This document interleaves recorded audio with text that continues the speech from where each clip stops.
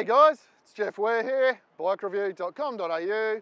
I'm here on the sunny Gold Coast, even though it's winter, you wouldn't believe it, riding the 2020 Suzuki KATANA.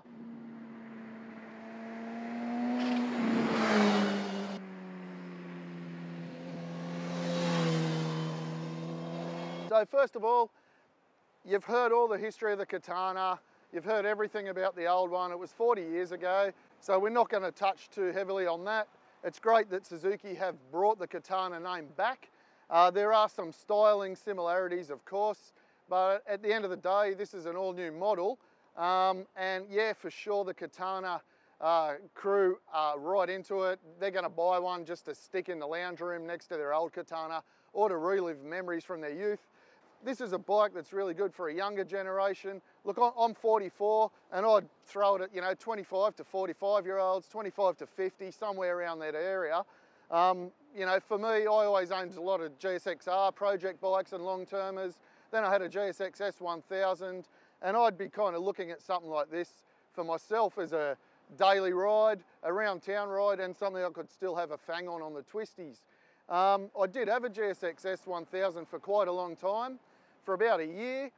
This is a slightly sportier edge to it just because of the seating position. So I guess starting from the back to the front, the rear's more angled up when you sit on the bike. You're higher, the fuel tank's a lot narrower, and the handlebars are higher and more forward. So you do sit upright on it, but it's like a motard stance almost. It's really actually quite cool. You're locked into the bike, but you can still hang off on the corners because it's got that narrow seat. The foot pegs are a fair way back, which I found really, really good in the tight, twisty stuff today. But there was a bit of a compromise in all the other situations where I did get a little bit cramped. I'm 187 centimetres tall, but it was nothing the odd stretch of the legs couldn't deal with, and it's not a long distance bike anyway. Which brings me to the point of the fuel tank. I've heard and read so much about this damn 12-litre fuel tank. Honestly, who cares? It looks really good, it's narrow, the bike's comfortable. Why would you want to carry any more fuel anyway? We've been riding it all day and we've still got fuel to get back to our hotel, which is right over there somewhere. And it's enough riding, there's petrol stations everywhere anyway. Ergonomically, very comfortable bike, even though the seat's a little bit firm, it does give that sporty feedback. Suspension's on the sportier side for a naked bike. But look, we were on some seriously bumpy roads today, and for this price range and this level of suspension, it performed admirably well over a wide range. So we were pushing it on some smooth, tight, slower speed twisties where we were well down in the stroke, braking hard into corners, accelerating hard off the corners, and it was nice there. And then on the really fast, bumpy things, it was pretty good considering what it is. And we had no problems there at all. Plenty of grip from the Dunlop tyres, plenty of ground clearance as well for what it is. So overall, it's a good ride from the sports side of things. Brakes are by Brembo, which are fantastic. They're not super powerful Brembos. We've got a conventional master cylinder here, but they've got a good bite, not too much of an initial bite, which is perfect for this motorcycle, and then plenty of power there, and you can modulate them really easily. It likes to be braked into the corners. The ABS is fantastic. I tested that out purposely today a few times, and it's also a bike that likes a lot of rear brake. I was using a lot of rear brake today, and it really responded to it, really bit down into the turns, and loved that input from the rear brake.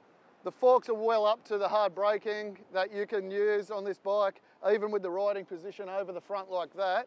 You can stop it rapidly with both ends on. It's very, very impressive there, and it's quite a heavy bike as well.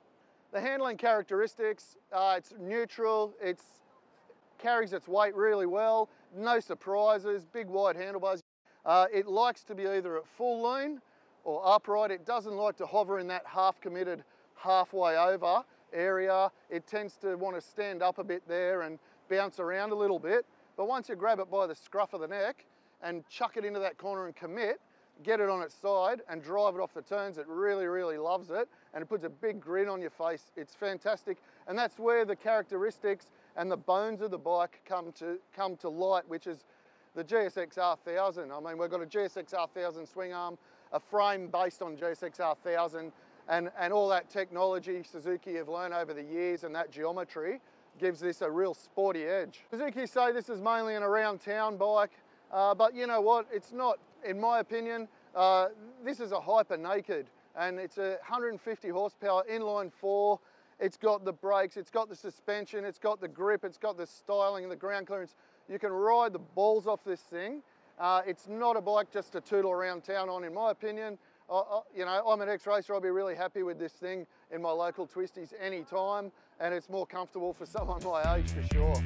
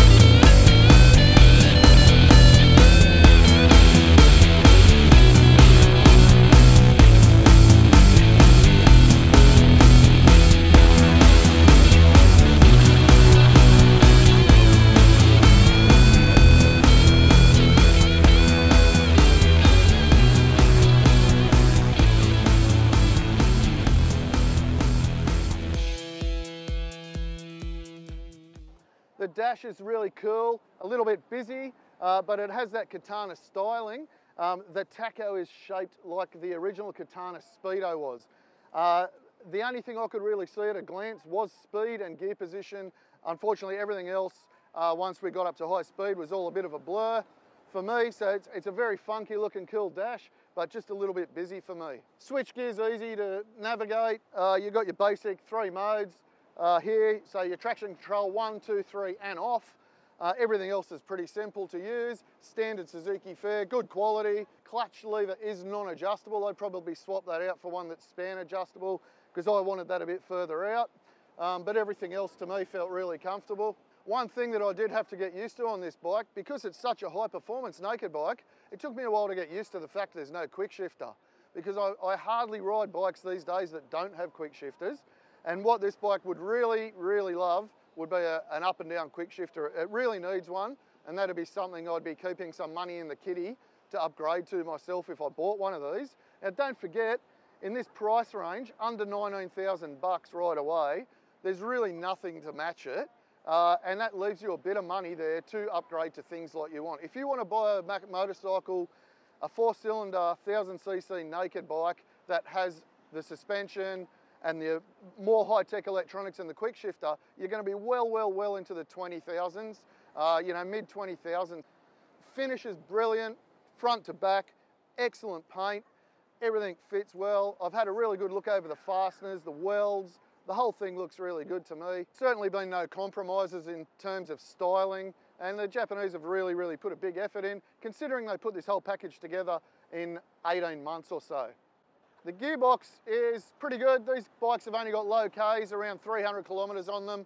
And you know, it's a typically good Suzuki gearbox. It's positive, no false neutrals. You know it's going to go into gear. You know when it goes into gear, but it doesn't like the clutchless shifts, or mine didn't today. I was using clutch on the way up, but I'm sure a few Ks would change that.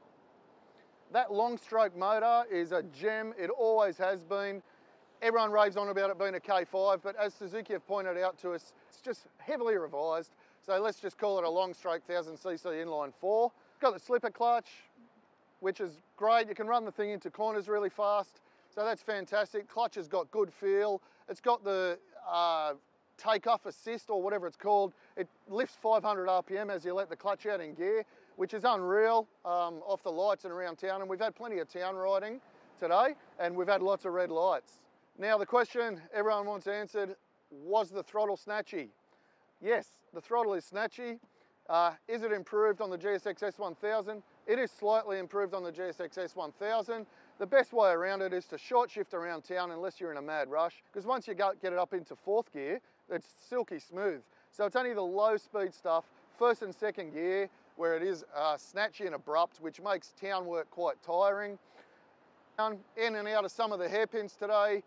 Look, if the throttle had been closed for a period of time and I opened it again, there was an initial snatch. The way around that for me was to burn the rear brake, which is what the rear brake's for. The rear brake's to use it. I used the rear brake all day, and it was as though there was no throttle snatch at all. So as far as I'm concerned, it's not an issue. It's something you can really easily ride around.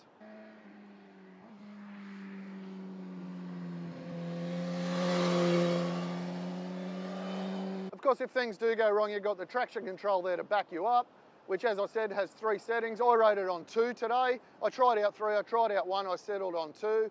You can also switch it off to do some wheelies and have a bit of fun. Anyway, that's about it. Check out BikeReview.com.au for the full review. Thanks for watching this video. Don't forget to subscribe to this channel, give us a like, and hit that notification bell. Have a great day. See you later.